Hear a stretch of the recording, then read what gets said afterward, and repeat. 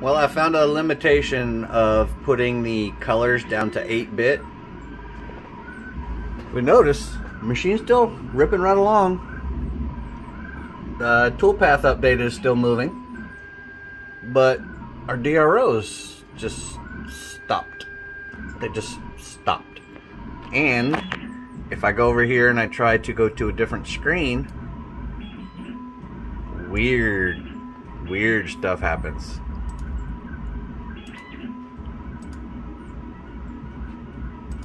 So let's just go ahead and stop that.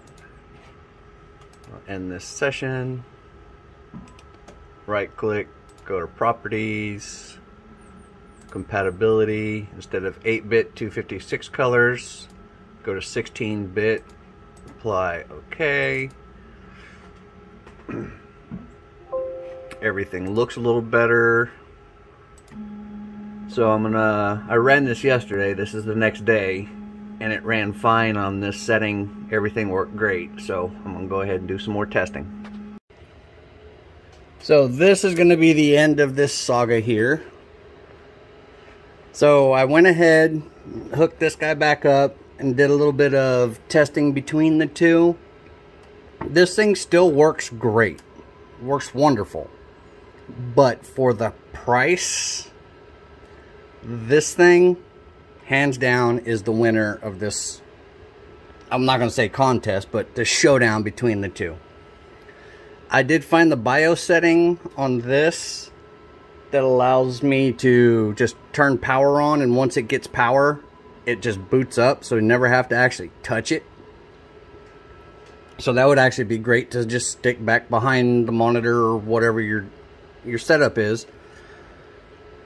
Let's see. So I went and did a little bit of research on these two. So the Latte Panda is a 1920 boost, 1920 megahertz, so 1.9 gigahertz boosted processor, and it's a 5-volt system, which was pretty awesome that you could run it off of one of the little wall chargers if you had a good enough wall charger for your phone. And it has the Atom X5Z8350 CPU.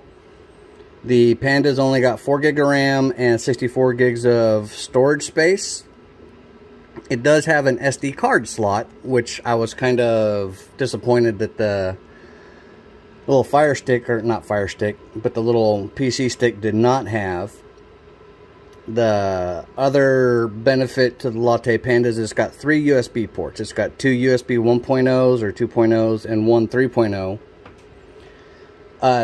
Just with turning it on, it booted up to desktop in 26 seconds.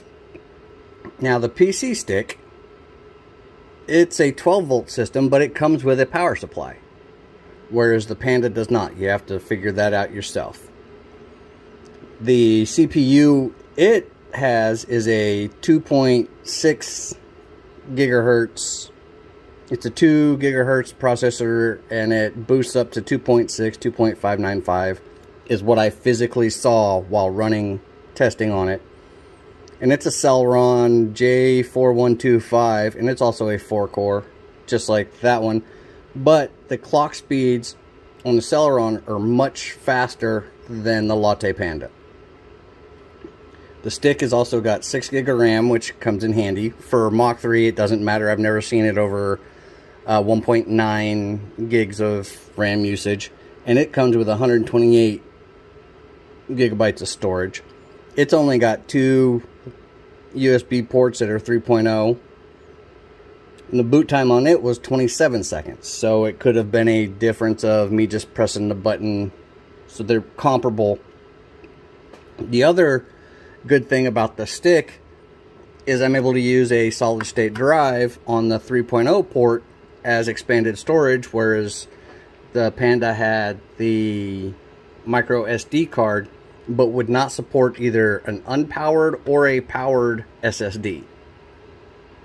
And this also allows you to copy your file straight to this, walk over and plug it in, or like I have it here, I've got it going to a little USB hub. That's where my mouse and keyboard receiver is plugged into.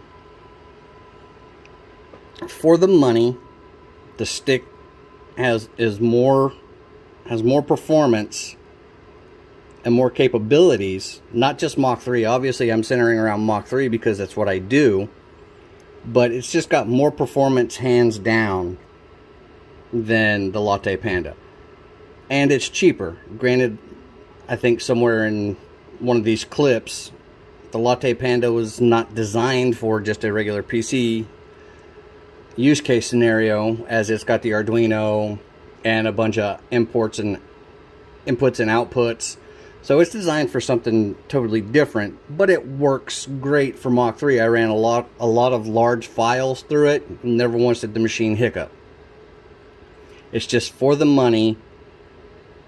The Latte Panda board itself is comparable in price to this entire stick, and then you have to get the cooling fan so you can moderate the temperatures in this case, just so nothing falls on it, and it's in a case, whereas this thing, right out of the box, you don't have to do anything.